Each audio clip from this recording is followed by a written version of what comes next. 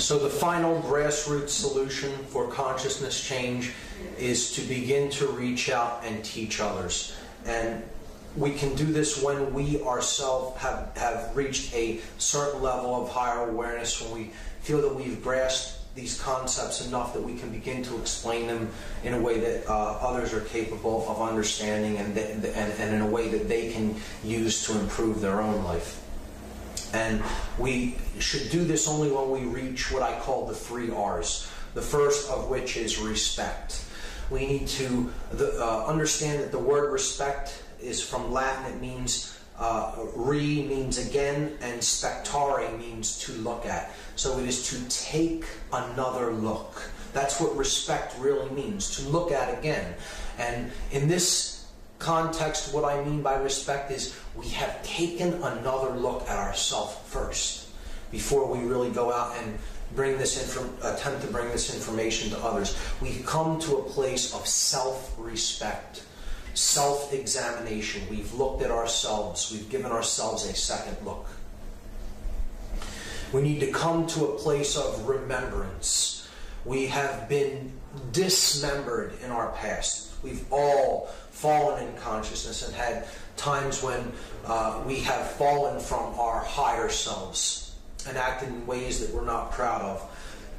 But a true teacher is one who has remembered what the true self is. They have remembered themselves, brought all the pieces back together.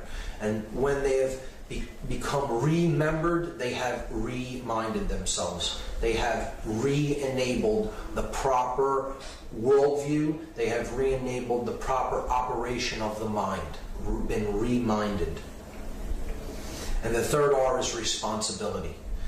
To come to a true understanding of what responsibility is. And this does not mean the left brain, Western, monetary worldview of what responsibility is, having this much money or having this kind of a job and taking on all kinds of extracurricular activities, and that means we're a responsible person. That isn't what true responsibility is. True responsibility is responsibility. It is the ability to respond to the circumstances and the situations that we find ourselves in consciousness, because we are aware of what is going on within ourselves and in our surroundings, and therefore we have the ability to respond to anything that, in a proper way, in a balanced way, to any scenarios that might come up or might develop. That is what true responsibility is, and it is the understanding that, again, everything is connected. There is no separation between self and others, and every being's suffering is our own. There will be suffering here for as long as one being is suffering. That is how you know that you're in any kind of a condition of suffering. You ask the question, is there even one other who suffers? And if the answer is yes, then you know that you're suffering, because there's no separation between that other and yourself. That recognition is what real responsibility is founded upon. And when we have the 3 R's, we can give birth to the 3 C's through teaching. And this is helping conscience to be born into the world. Care. It's all about that 4-letter word, care. What we care about is the creator of our experience. And if we care to do the right thing, conscience is born within us. This is the second birth. This is to truly be born again, is to be born in conscience. And this comes from the Latin con, which means together, and scieo sciere, which means to know or to understand. So conscience is common sense. It is that which we all know together. To know together is to undergo conversion in this process of teaching ourselves, and we help others to undergo the process of conversion. So this word is similar to the word converse, to have a conversation or a conversion. To This comes from the Latin words con, which means together, and versare, which means to change. So to undergo a conversion or to converse, to have a conversation, is to change together. To undergo a process of change together is to undergo conversion. And ultimately, it's about developing conviction. Conviction, or to become convinced of something.